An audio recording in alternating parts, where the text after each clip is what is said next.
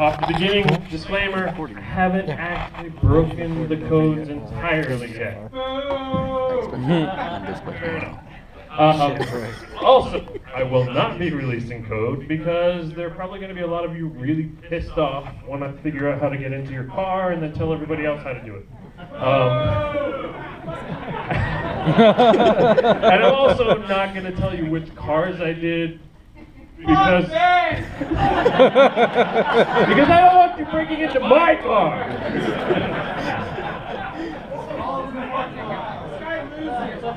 All right, so we asked Alex how much time he spent and what he did on that. So just to give you an idea of what it takes to pull off this attack, this is the kind of stuff that I did before. I was a professional programmer, so I've done a lot of programming. Scripting is not a big deal for me, but I had no experience with RF at all. I literally started with this project doing research and figuring out what the fuck am I going to do when I download those codes. I do have some cryptanalysis background. That's a passion of mine, so got a little bit of that. And I did a little bit of research. I submitted the proposal to my team to work on this project in June of 2014. Okay, and we'll talk about what that looks like in a little bit, but the target is, in case anybody's unclear, you all have a key fob that unlocks your car. Well, yeah. Some of you may not, but most cars do. This is what we're attacking. We're going to simulate the code that's sent by that thing. So, when I wrote my proposal, it was for a grand total of $26.45 because I'm cheap and I don't pay for shit by myself. So, all you need is a little cheap SDR receiver. We've seen these many times at TriKC. This thing, 22 bucks. If you want to send the codes, $3 for a transmitter that you can plug into an Arduino and write some code. Really cheap. Or you can take Alex's route. Is this one better? Hey! And get a Hack RF1. And it turns out on Friday of last week, my boss came in and handed this to me and said, "Go forth and do good." Except, mine's bigger. So there's that. But actually, in actuality, most of the stuff I did was with this little $20 device. Okay, so when we get into the details, you can do most of it with that. The only thing about this is they tend to overheat, so if you need to capture a lot of data, you gotta work around that and do it like 10 at a time or something. But software, we've seen these all before, but some of you don't go to TriKC, so SDR Sharp is a tuner that allows you to, either of these devices, find the frequency and record it. Then the next part is a whole lot of custom code. I've spent probably 4 months off and on working on this project. So lots and lots of time, spare time, company invested time. That's just what we do. Okay, so the beginning of this, signal analysis. We have to figure out when we press the button, what frequency is it sending on, and we need to actually capture that. That's what this is. The little colored line is what the signal looks like. That's tuned into that. It'll just record that to a wave file. Next part. Hey, we recorded something. It sounds funny. Actually, let's try this. Yeah, do that one.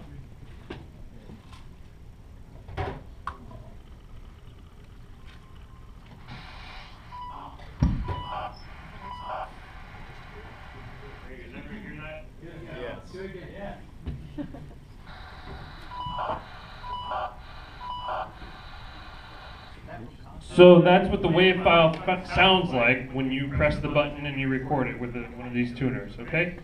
So next part.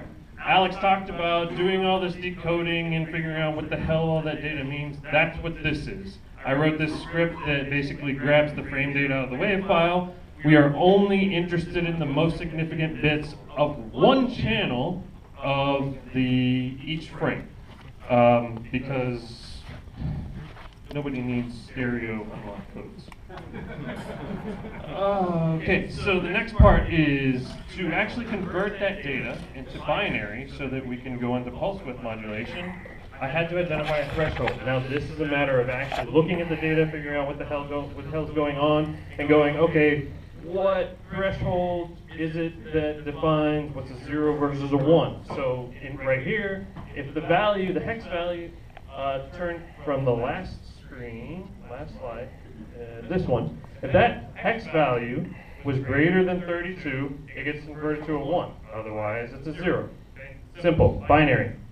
Next thing after that, you will see a whole bunch of series of zeros and ones, and they happen at certain widths. This is called pulse width. So you'll send 21 ones, you'll send 19 zeros, 17 ones. That's basically your ones and zeros. It doesn't matter if it's actually a 1 or a 0, it's the number of times it occurs that defines it as a 1 or a 0. I had to also identify the threshold that defines what the pulse width defines a 0 or 1. So what I ended up was, if you see line 3320, we have a 38.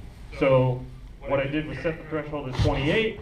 If it's above 28, we have a 1. If it's below that, we have a 0. And you get a long string of binary that looks like that. And the zeros that happen all in front of that, up to that 1 over there, it tells the receiver to wake up and say, hey, I'm about to send you a code. We're going to unlock you. Listen to what I have to say. Yeah. When you heard that audio, was that one press?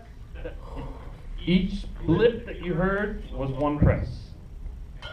There were 3 blips throughout that audio file. In this case, we're looking at 2 of those, or in this case, it's just 1. The next line, these are 2 separate codes. You can see the zeros, and then it ends up in a 1, and then another long series of zeros, and it ends up in a 1. Okay, and then you see all the binary that make up the code.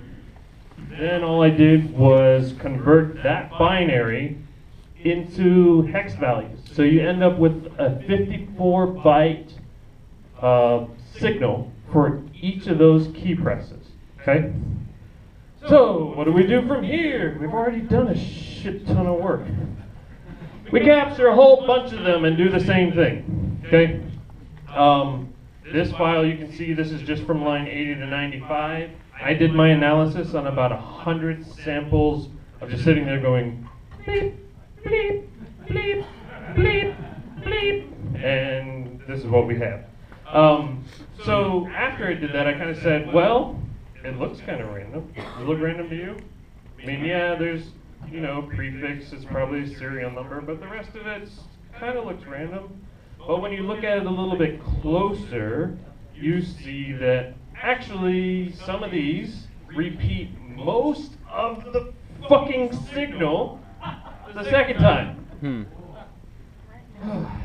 And then we have a check fit at the end that looks like it does something. We'll have to crack that eventually. But and then some other patterns that I highlighted here. There's a lot more that I found when I started analyzing these signals. But let's just say that there's a lot there.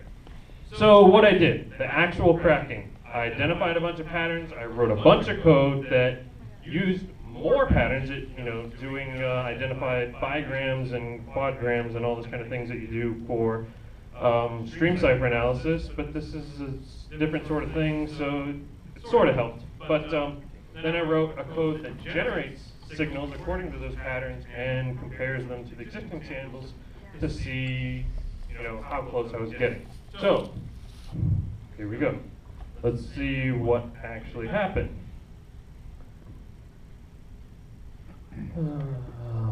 Can we get this? That's not going to work.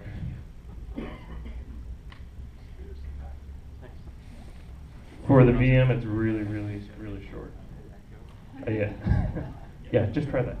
Okay, so I'm not releasing any code. It's not going to fit in that clip. It's okay. You can see right here, this is PHP code. I'm a PHP dork. You can blame me later, but a lot of the other code that I wrote is in Python, so yay, Python!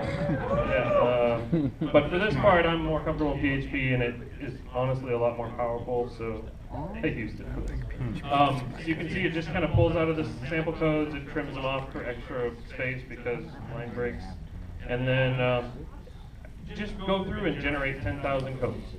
We have 100 samples, we're going to generate 10,000 codes. It takes about 60 seconds to run this, okay? I'm not going to, well, okay, I'll show you. Here are some of the patterns that I found in some of the code as I'm going through. I just created tables and blah, blah, blah. Yeah, I'm not going to give all this away. So, Fuck you! Yeah! So, here, let's cross our fingers just to show you cat something samples. These are the codes that script is reading. These are office codes that came out of a unnamed remote that may or may not be for my car or somebody else's car who volunteered. So we're gonna pray sometimes this, most 99% this works. Hey, right there. Look, we have a code. We are 6 bytes off of generating a legitimate code to unlock this car. Wow. How many seconds did that take from when I hit that button? Okay, and it'll take about a minute to do this. But the thing is, all the research I read up on this, you know, they have the replay attacks that came out at Black Hat this year. They said, oh yeah, you just block the thing, and they all use rolling codes. It's impossible to break that system. Well, here you go. Oh, look, more. 5 bytes away. 6 bytes away. Well, that one's a little off, but yeah. Okay, so this is what's running in a matter of 60 seconds. What would happen if I let this run for 10 minutes against your car? You know? So anyway, that's where we're at. There you go. 57 seconds to run that entire thing. Okay? So it actually works. Imagine that. Okay, so next for me, I'm going to keep attacking this thing. This is where I was 2 nights ago, and then I started actually working on the presentation to get here. So the next step is to find somebody who actually knows what the fuck they're doing when it comes to cracking PRFs, and this thing will be broken by the end of the week, now that we've talked about it in public. I'm going to try and find some hardware that's not actually attached to whoever's car I'm doing this to, so that if there's any chance that there's some kind of brute force mitigation in there, that it won't rip my car. And then That would suck. also Yeah, collect it more would. samples. Okay, and then the last thing, I'm done, but remote start is the next target. Okay, that's it!